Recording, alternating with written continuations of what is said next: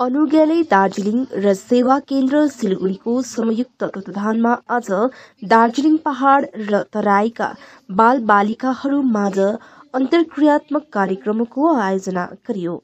विशेष बाल श्रम तथा अन्य विषयहरूमाथि सम्पन्न गरिएको यस कार्यक्रमको मूल उद्देश्य सम्बन्धित सरकारी विभागहरूको यसतर्फ ध्यान आकर्षण गराउन रहेको बताएको छ, ताकि बाल बालिकाहरूका विविध समस्यालाई पनि विशेष ध्यान दिएर समाधान गराउनु यस कार्यक्रमको उद्देश्य रहेको आयोजक समितिले बताएको छ। वाटरिङ मसिन जुन चाहिँ हामीले म्यानुअली चलाउन सक्छ, जुन चाहिँ हामीले हाम्रो घरहरूलाई सेनिटाइज गर्नु चलाउन सक्छ, त्यो टिप लगाएर अनि हामीले यसले फुलमा पानीहरू हाल्नु पनि सक्छ, जुन चाहिँ मैले यो सबै स्क्रैपबाट नै बनाएको। यो चाहिँ यहाँ पछाडि एउटा ब्याट्री र एउटा सानो पम्प छ जुन चाहिँ पानी फ्याँक्छ। यो झन्डै तपाईँको यति माथिसम्म चाहिँ जान्छ। लेबर को हम टोटली इरेडिकेट कर नहीं सकते। ये अपरूट करने के लिए थोड़ा टाइम लगेगा, किंतु कोशिश जारी रखना चाहिए। ये कोशिश अनुकूल और सेवा प्रतिष्ठान और जो है जहां पर ये तमाम आदमी यहाँ पर खड़ा हुआ है और डीसीपीओ है, सोशल वेलफेयर ऑर्गेनाइजेशन है, लेबर डिपार्टमेंट है, पुलिस है, अदर अथॉरिटीज है, बहुत सारे ढेर सारे एनजीओ है जो काम कर रहे हैं वो चाइल्ड लेबर को खत्म करने के लिए, इरेडिकेट करने के लिए। क्योंकि सोसाइटी में ये एक अभिशाप के तरफ आया था, अभी तक थोड़ा बचा हुआ है, हम फ्यूचर में ये हटाना पड़ेगा कंप्लीटली। हम एक सर्वे देखेंगे तो हम देख सकते हैं कि इंडिया में अभी तक 1.29 करोड़ चाइल्ड लेबर हैं, जहां पर उसका रेशियो में सबसे ज्यादा 20% यूपी में है। ये सुनकर हमारा आश्चर्य लगता है और अच्छा भी लगता है कि वेस्ट बंगाल में ओनली 8.2% अभी चाइल्ड लेबर बचा हुआ है। बहुत सारे अवेयरनेस, बहुत सारे कार्यक्रम करने के बाद और एनफोर्समेंट करने के बाद ये चाइल्ड लेबर का थोड़ा सा हम रोक दिया सिटी में, टाउन में, लेकिन गांव में थोड़ा एग्रीकल्चर बेस्ड में हो गया। एक सर्वे के ऊपर हम देख लेंगे तो देख सकते हैं कि जहां पर कोविड हुआ था, कोविड का समय जो माइग्रेंट वर्कर था, वो माइग्रेंट वर्कर जो दूसरे जगह में यूपी, बिहार, दिल्ली, राजस्थान, हरियाणा में काम करता था, वो सब अपने स्टेट में, अपने गांव में वापस आ गया। तो आने के बाद अभी 2020 का बाद 2024 का हिसाब से हम देखेंगे तो स्कूल में बच्चे लोगों को जाना थोड़ा बढ़ गया है। इसका मतलब ये नहीं है कि चाइल्ड लेबर खत्म हो गया। चाइल्ड लेबर का सर्वे जारी रखने के जो कोशिश जारी है 2023 29 नवंबर अनुकूल सबको labour department, police authority, district authority के साथ में मिलकर 24 ward number 24 Darjeeling municipality child labour free ward घोषित किया है। नाम सुदीप बमजन, म अनुकूल Darjeeling diocese social service society हामी एउटा यो एनजिओ दार्जिलिङ वेस्ट त्यसको प्रोजेक्ट कोअर्डिनेटर हो, चाइल्ड राइट्स प्रोजेक्टको। आज विशेष गरिकन हाम्रो यो डिस्ट्रिक्ट लेभल कन्सल्टेसन हो विथ स्पेशली हाम्रो नानीहरू जति पनि हाम्रो दार्जिलिङ अनुगालयबाट छ अनि सेवा केन्द्र तल तराई डुवर्सबाट नानीहरू आएको छ, उनीहरू चाहिँ डिस्ट्रिक्ट अफिसियल्सहरूसँग चाहिँ उनीहरूको इन्टरेक्सन मिटिङ हो।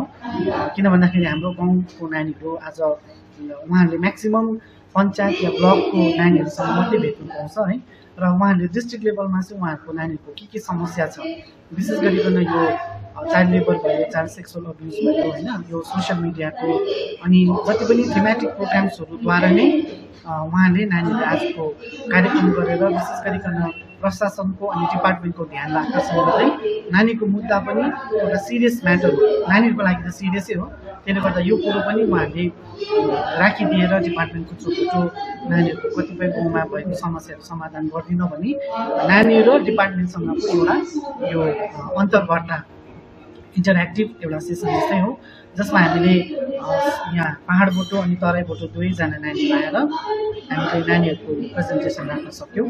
साथसाथै आज हामीले एउटा नयाँ कुरो चाहिँ के गर्न सक्यौँ भन्दाखेरि एउटा नानी चाइल्ड इनोभेटर थियो, उसको नाम मार्क सामलेप्चा हो।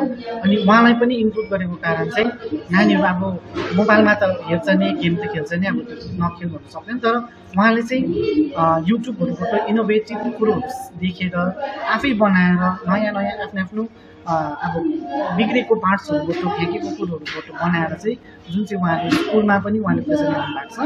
अनि आज हाम्रो नानीहरूलाई चाहिँ गेम मात्रै नखेलेर राम्रो कुरो पनि सिक्नु सक्छ, राम्रो कुरो पनि एउटा साइन्समा हाम्रो नानीहरूलाई इन्करेज गर्नुको लागि हामीले आजको कार्यक्रम यसरी सेवा केन्द्र अनि अनुगलयबाट राखेका थियौँ। धन्यवाद। सुन्नु नि, यो चाइल्ड ट्राफिकिङ चाहिँ के कारण चाहिँ हुन्छ? म्याक्सिमम पाहाडमा देखिन्छ नि, के लाग्छ?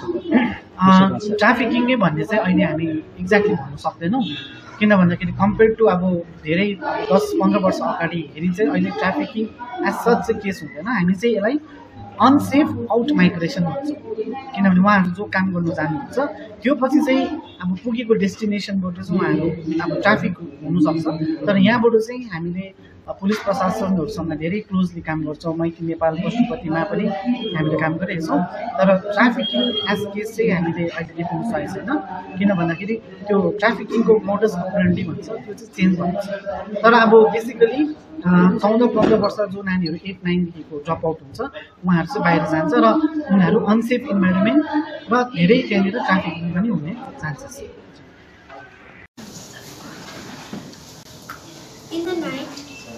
In the night time, it turns on like this, and imagine this light is the sun, and as soon as the sun gets on top of it, it knows that the sun is above it and it is day, so it turns off. And when it becomes night and the sun goes away, it turns back on again.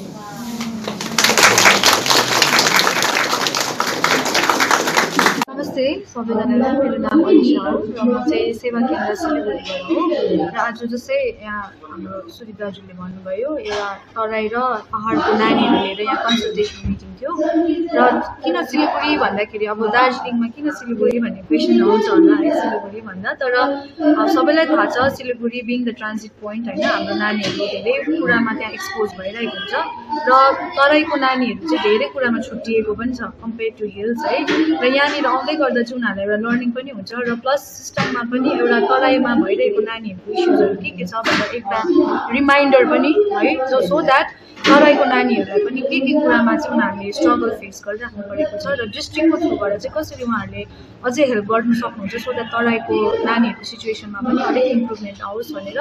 र अहिले as अब यो ट्राफिकिङको जुन चाहिँ कुरा आइरहेको थियो, अहिले सोसियल मिडियाले धेरै नानीहरूलाई इन्फ्लुएन्स गरिरहेको छ होइन। जस्ट लाइक दाजुले भन्नुभयो ट्राफिकिङ एज सच त्यस्तो डरलाग्दो अहिले पहिलाको जस्तो त छैन, तर सोसियल मिडियाको कारणले चाहिँ कसरी नानीहरूको धेरै इम्प्याक्ट भइरहेको छ। र यो एरियामा चाहिँ not only the system but the entire community नै कसरी त्यो नानीलाई हेल्प गर्नुको लागि अगाडि आउन सक्छ सो द्याट हाम्रो यो पहाडबाट गएर तराईमा पुग्दा सिलगढीमा पुग्दा नै यो केसेसहरूमा चाहिँ हामीले टुगेदर मिलेर चाहिँ हामीले प्रिभेन्सनको एरियामा चाहिँ हामी हेल्प गर्नु सकोस् भनेर। अनि हाम्रो नानीहरू चाहिँ कुनै पनि नराम्रो कुराहरूमा या फिर उनीहरू इग्नोरेन्समा पनि कुनै पनि गलत कुराहरूमा इन्भल्भ नभओस् भन्ने पनि एउटा इन्टेन्सन हो। र त्यही कुराहरू पनि आज हामी यहाँनिर जति पनि हाम्रो डिग्निटरिजहरू हुन्छ उहाँहरूलाई पनि हामी एड्रेस गर्नुको लागि चाहिँ यो प्रोग्राम रोस्ती स्कुल जानु ढिलो हुँदैन? रेडी हुँदैछु, छिटो गर।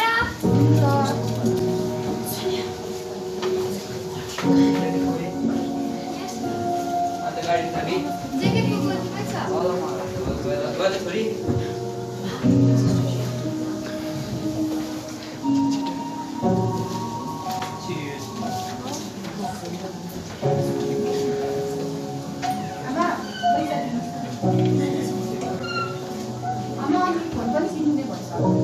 अहिले पैसा छैन, अलिक दिन बाद किनिदिन्छु नि।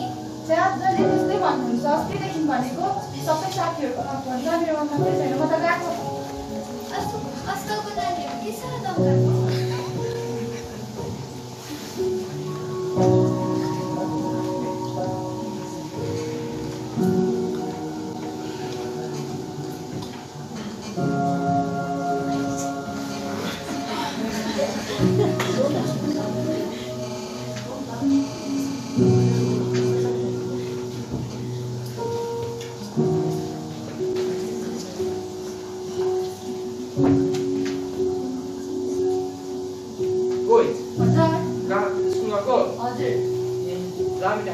Thank you uncle.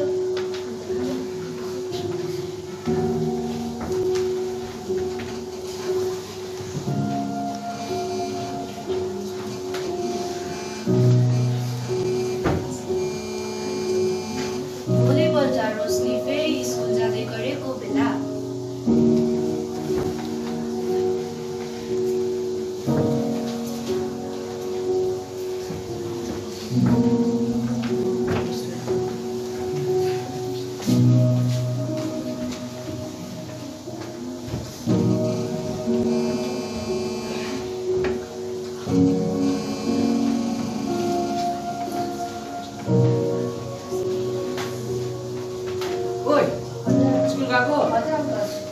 आज पनि तल बिरानो थ्याङ्क यू अङ्कल।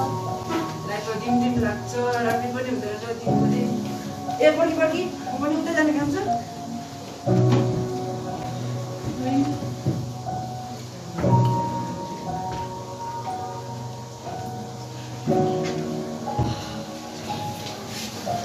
दुबईको निम्ति झट्ट सेक्युरिटी गार्ड चाहिएको छ। मेल हाइट 5 फिट 6 इन्च अनि माथि।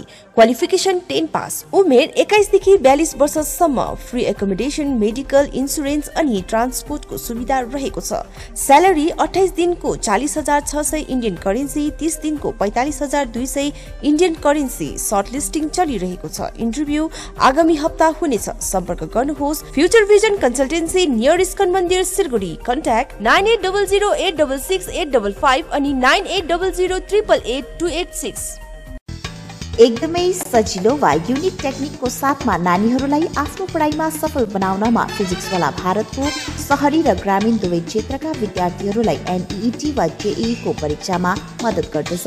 यदि तपाईँ पनि आफ्नो नानीहरूको निम्ति एक विशेषज्ञ खोजिरहनु भएको छ भने आउनुहोस् तेस्रो तला स्काई बिल्डिङ पानी ट्याङ्की मोड सिलगढीमा र एनरोल गर्नुहोस् जेईई र एनईईटी को ब्याचहरूमा, जहाँ तपाईँले पाउनुहुनेछ 25% सम्मको आकर्षक छुट। अधिक जानकारीको निम्ति सम्पर्क गर्नुहोस् 073148500131।